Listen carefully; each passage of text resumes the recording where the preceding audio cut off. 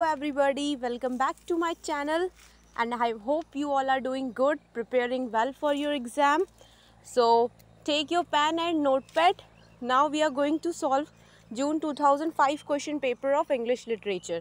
Friends, my motto of solving question paper from 2004 is just that when we solve question paper one by one, step by first 2004, 2005, 6, then we come to know that how the questions are changing, how the pattern are changing, how that they are keep on changing.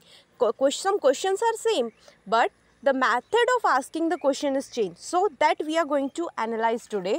And as we completed 2004, you all have seen in 2004 there is no match, there is not a single chronology question. Only there was a statement question and there were 4 options. We have to select one. Objective questions was there. Now, when we come to 2005 question paper, there are up to 20. Up to question number 20, 1 to 20, there are simple questions where they have given a one question and 4 options. But when we go to question number 21, from question number 21 to question number 30, there is a chronology order. See how the pattern changes.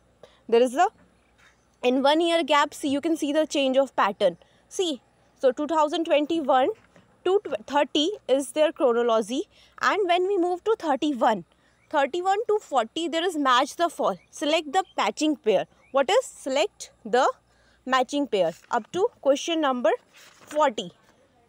So up to question number 40 is there, select the matching pair. And when we come to 41, 42, 43 and 45, these questions are related to poetries and devices, literary device in this poem used.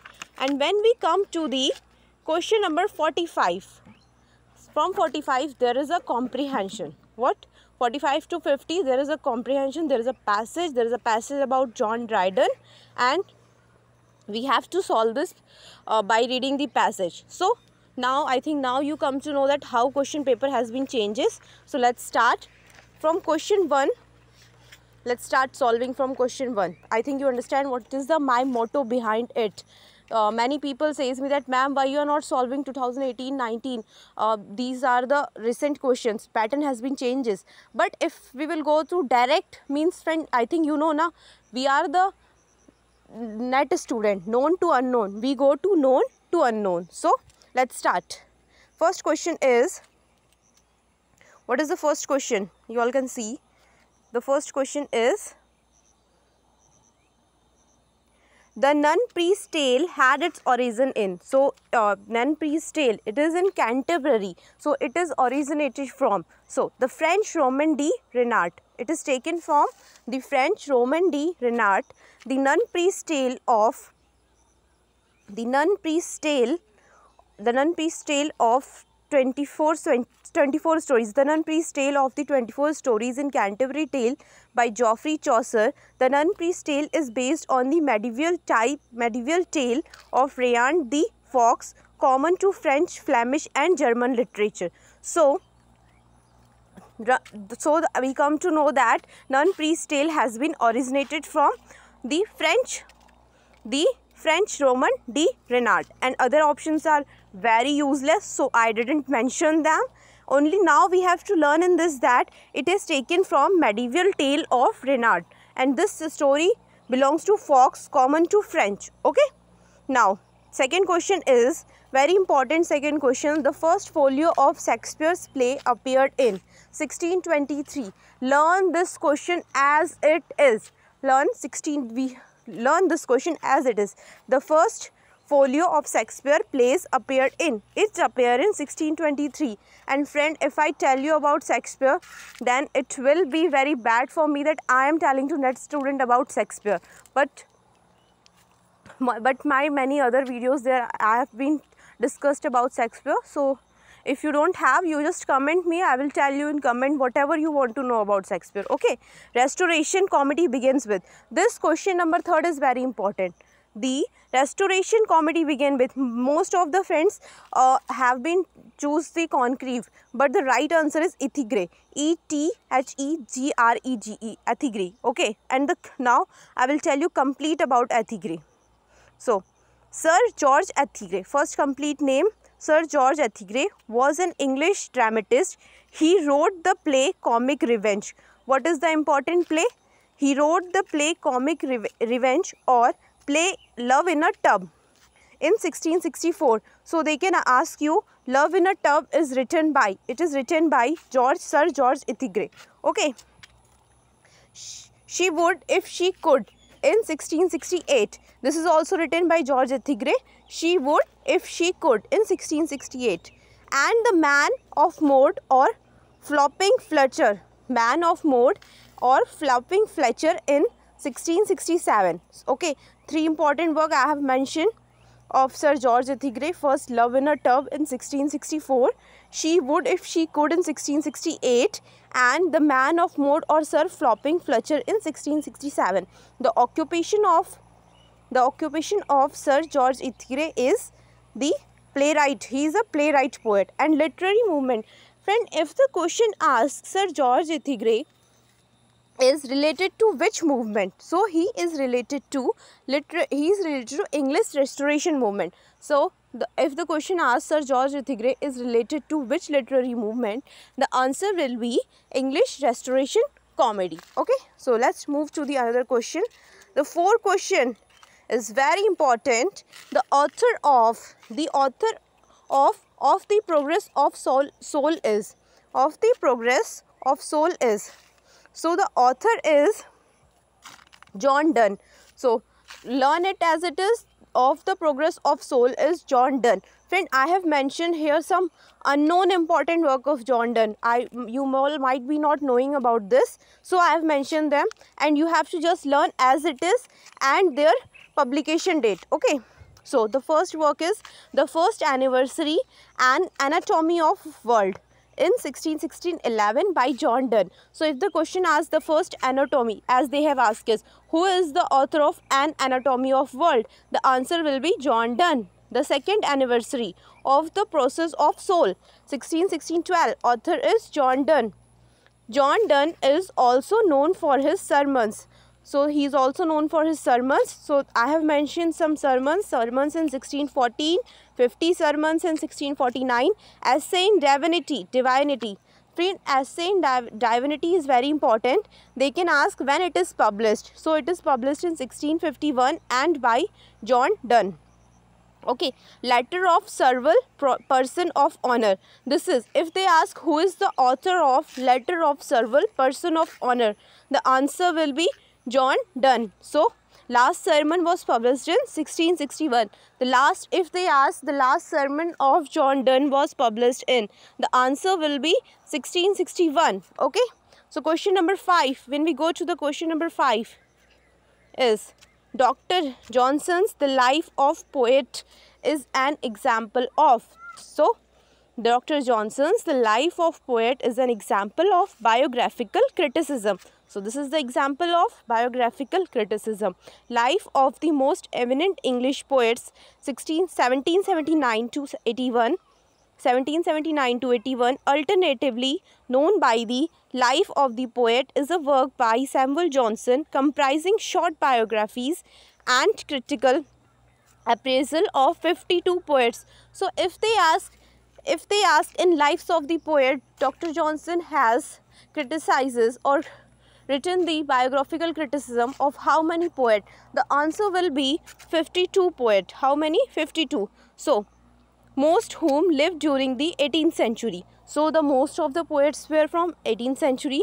These were arranged approximately by the date of birth. So they were arranged by, and I have a big surprise for you all. The surprise is that the name of 52 all the writer. I think no one going to provide you these writers, all 52 writers name, and I have taken the important one. But as I said in the starting of my video, that sit with your pen and notebook. Being a literature student, you should know all the 52 writers name. So the important are, I am mentioning important one: Abraham Cowley, John Milton, Samuel Butler is for Hudibras, and John Wilmot, Earl of Rochester, Edmund Waller, Charles Sackville, Earl of Torres, John Dryden, Joseph Addison, William Congreve, Thomas Tickell, Jonathan Swift, Alexander Pope, William Collins, Edward Young, Mark Akenside, Thomas Gray. So these are the important, I have picked them, but what I said, being a literature student, being a NET student, as in depth we can read, we will read. So these are the 52 poets' name. I hope you will be writing and learning them. So next question is, name the picaresque novel with female picarum is. The picaresque novel with female picaresque is. First, today I am going to clear you who don't know about picaresque novel. So the answer is Mole Flander. The picaresque novel with female picarum is. Picarum and picaresque, both the thing I am going to correct. First learn the answer, Mole Flanders. Now, picaresque novel is what? Sorry, N-O-V-E, L is missing. Friend, writing mistakes means I always done something. Is a journey of prose fiction. It depicts the adventure of roughish but appealing hero. What? Who lives by his wit in a corrupt society. What is the picaresque novel? A story, a novel, a work, a drama who deal with the person who live by his wit in a corrupt society. This is called picaresque novel. Okay, and what is picarum? Picarum is the central character of the poem. Main protagonist of the poem is called picarum. Okay, so let's talk about Mole Flander now. Mole Flander is a novel by Daniel Defoe. So friend, they can also ask, UGC keep on asking questions on Daniel Defoe. They can ask who is the writer of Mole Flander, or they can give you in match. So you have to learn that Mole Flander is a novel by Daniel Defoe, first published in 1722. It purports to the true account of the life of entrepreneur Mole. Mole is a character, as I say, picarum in the Mole, dealing her exploits from birth until old death. So this is the story of Mole, a girl, picarum, a female picarum. The story is exploiting his life from birth to death. Okay, so author is Daniel Defoe, journal picaresque novel. Setting, if they ask what is the setting, so setting is England and Virginia colony, 1613 to 1638. Okay, published in 1722. Text, complete name is The Fortunes and Misfortune, the fortunes and misfortunes of the famous Mole Flander. Okay, I hope you will be getting my point. So next, question number 7. The expression ancestral voice perhapsing war occur in. The ancestral voice perhapsing voice occur in. So this occur in Kubla Khan. So friend, I have mentioned the important line of Kubla Khan that they occur. So how they occur? 5 miles meandering with a mazy motion through wood and dale, the scared river ran. Then reached the carnivores measureless to man, and sank in tumult to the lifeless ocean. And mid these tumult, Kubla heard from far from ancestral voice perhapsing war. So here in this line, as this is written by S.T. Coleridge, they are describing about the Kubla Khan's place. This is a place. So where he's saying he's making a doom. Doom means palace. He's making a palace for him, but he listen a voice of his ancestor, means purvajo ki awaaj. And what they say, that perhapsing war. You are not for doing rest. You are for fighting. You are for the war. So let's go in depth about this poem. The poem is divided into three pre-regular stanza. How it is divided? It is divided into 3 pre-regular stanza which move loosely between time and place. So it moves loosely between time and place. First stanza begin with a fanciful description. As I say, there is a description of the Kublai Khan. Mughal, he was a king of Mughal. Okay, this is a story about a king. Captain, so capital Zonado. So line 1 to 3 is the description. It describes as begin near the river Alf. So friend, river Alf is very important. We have to remember that if they ask in question which river is described in these in the Kubla Khan, name the river which is described by S.T. Coleridge in Kubla Khan. The answer will be Alph River. Which river? A-L-P-H, Alph River, which passes through the cave before reaching a dark sea. So, the opening line I have mentioned you in Xanadu, did Kubla Khan a stately pleasure doom decream. Doom means, what I said, doom means palace. Okay. Where Alph, the scared river, run through carnivores. Carnivores means measureless to man down to sunless sea. Carnivores means hills, and cave, which, and what is the meaning of sunless sea? Where the sun cannot reach. Okay. So, Kubla Khan is a poem written by S.T. Coleridge, complete in 1797, published in 1816. And I hope you all know the story behind it, that S.T. Coleridge was taken Afim. This poem is written in the addiction of Afim, where he read about Mughal king Kubla Khan and slept, and when he got up, he was seen a vision. So I hope you all must be knowing about all this. So let's move to the question number 8, and this is the important point I have written for exam point of view. Kubla Khan. Okay, so to write in your notebook.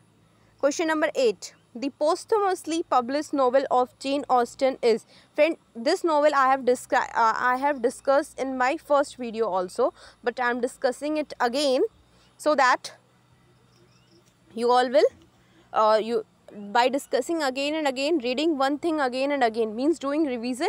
We just learn thing forever. So Northanger Abbey is a coming of age novel. As I say in my last video, coming of age means where the poet or author is describing about central figure from life, from birth to death. Okay, this is called coming age. And a satire of Gothic novel. In 2004, it was asked, name the satire satire of Gothic novel by Jane Austen, and the answer was Northanger Abbey. And in 2005, they has asked posthumously published novel. So it was complete in 1803, the first of Austen novel complete in full, but was published posthumously in 1817. Okay, the story concerned Catherine Morland. M-O-R-L-A-N-D I have written. Concerning Catherine Morland is a central figure for it. The naive young protagonist, her journey to the better understanding of herself and the world around her. So this is coming age novel. In this novel, we talk about Jane Austen talk about Catherine Morland from birth to adult age story and how he deal with the world. So another option was important. This was option of this, and this is important for us. Mansfield Park. So friend, Mansfield Park is a third published novel by Jane Austen. So the first question can arrive here, which is the third published novel by Jane Austen? The answer will be Mansfield Park. Published in July 1814, the novel did not receive any public review until 1821. Okay, so the novel, now I tell you little summary about it. The novel tells story of Fanny Price. So the question will come, if they ask the question, which novel of Jane Austen is telling a story about Fanny Price? The answer will be Mansfield Park. Okay, story when her overburdened family sent her at age 10 to live in the household of her wealthy aunt and uncle following her development into adulthood. So this is about Mansfield and Northanger Abbey, and these two options, Emma and Sense and Sensibility. Friend, you can watch my previous video in which I have discussed in 2 or 3 pages this very clearly I have discussed. So come to the question number 9, Cryle's starter resartus. I have discussed this question also in last video. In 2004 also this was asking. This was not asking, this was given in the options. As we discussed the options, so we know about it. So Cryle's starter resartus means the tailor retailored. The meaning is the tailor retailored. So what is the meaning? The meaning is the tailor retailed. Oh, sorry, I opened with this. Wait a minute, we was in there, so I can just zoom with this. So starter resartus meaning the tailor retailed is an 1836 novel by Thomas Cryle First published as a serial in Fresher magazine. I told you in last video also. First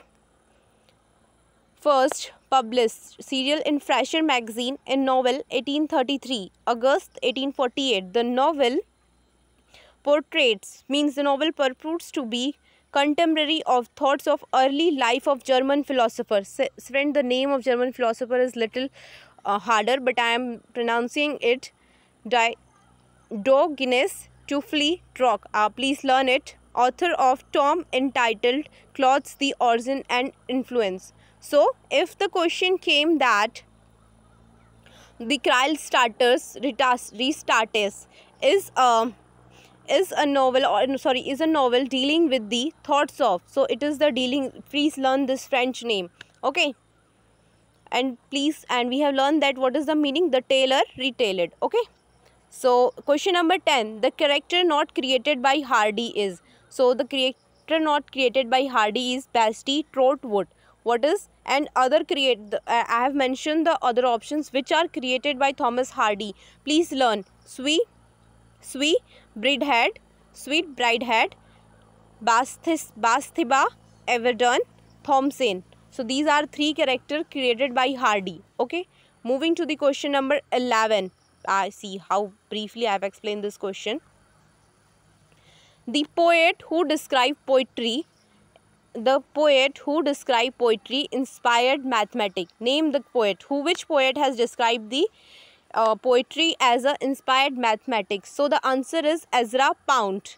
Friend, one time one of my student asked me that, ma'am, Ezra Pound is female or male? So the answer is he is male. Ezra Pound is male. Many of you ask, ma'am, what is he? Is a female or female? So Ezra Weston Loomis Pond. What is the name? Ezra Weston Loomis Pond, 30 October to 1855 to 1 November 1972, was an expatriate American poet and critic, a major figure in early modernist poetry movement and fastic collaborator in Italy during World War II. So they can also ask, which poet was a fastic collaborator in Italy during World War II? So without any hesitation, you are going to take Ezra Pound. And other very important work of Ezra Pound I have mentioned. His work includes Repostes in 1912, Hughes Selwyn Mulberry 1920, and his 800-page epic poem The Cantos. So if they can ask what is the full name of 800 epic page poem, the answer will be The Cantos, 1970 to 1926. Let's know more about this. So Ezra Pound contributes, P-O-U-N-D-S. Many of you found my mistake on that spelling. The answer is P-O-U-N-D. As my hands work so fast. Pound's contribution to poetry began in the early 20th century with his role in developing, friend, he doesn't coin, he developed, never forgot, developing imagination and movement stressing precision to economy of language. So friend, I'm pausing this video here. Next question we will discussing in the another video. So till then, bye, tata. Keep healthy, be healthy, stay healthy, eat well, drink water, and keep on reading. Many of people are saying exam will be held on August. I don't know when exam will have. You all are questioning me, ma'am, when will exam? So I cannot make video in fake people like the question ZRF question is coming that now you can have ZRF, now you can have exams in August. I really don't know about all this. So whenever exam will happen, let's study. Let's solve our all PYQ before exam. Okay, bye. Have a good day.